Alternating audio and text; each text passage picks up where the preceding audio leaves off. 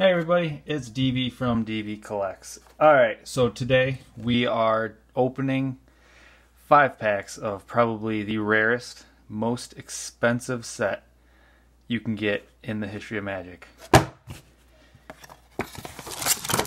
Fallen Empires.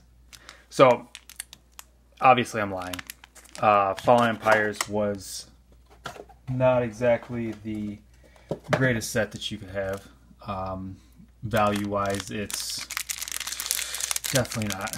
It's going up, but it's from like 94, I want to say. Let's see. I want to say it would say on the back. Well, maybe it doesn't. I believe it's from 94. Nothing of like pure value in it, but cards themselves are awesome. The artwork in this set was amazing, and so it's still awesome set. I enjoy them. A lot of people don't care for them, but yeah, let's go ahead and crack them open. Cards we're looking for not for like rarity or expense wise. Deep Spawn, it's got some cool artwork. High Tide.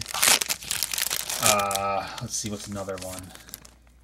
Is this still blurry? I noticed in some of my other videos that some of them are kind of blurry. I tried switching the lighting and I switched the angle and it still seems like it might be blurry.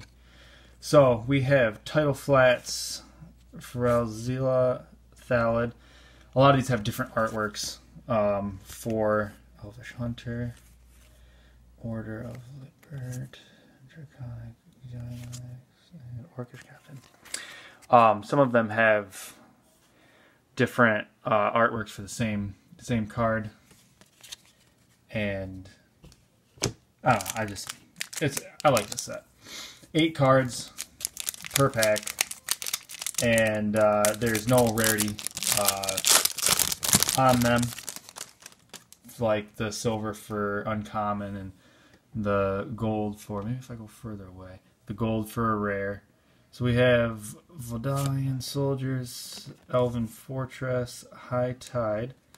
So High Tide, that's a good card for this set. Like I said, there's not exactly amazing cards in this set, but for him Torok is another one. For art purposes, this was a awesome set. Actually, one of my favorites. I forgot to check for like off center and such, because I know that set.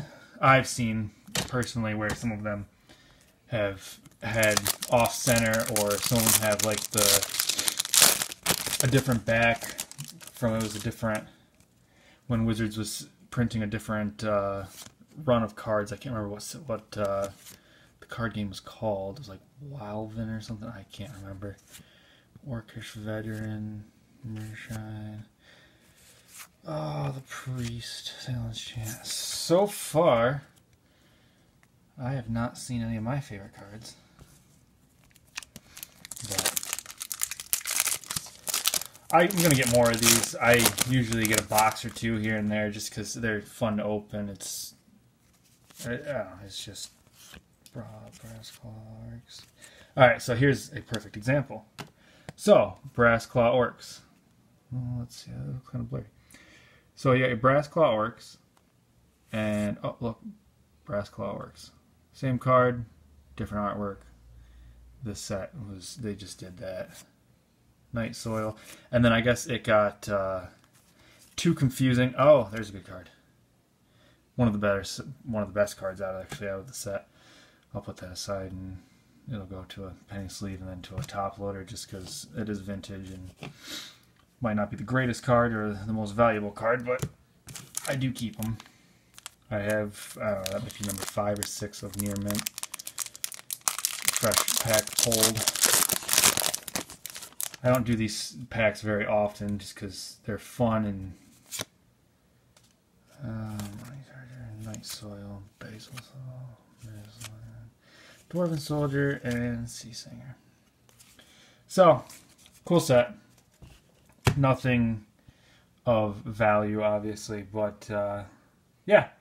So, if you liked the video, hopefully it was a little clearer this time. I don't know if it was.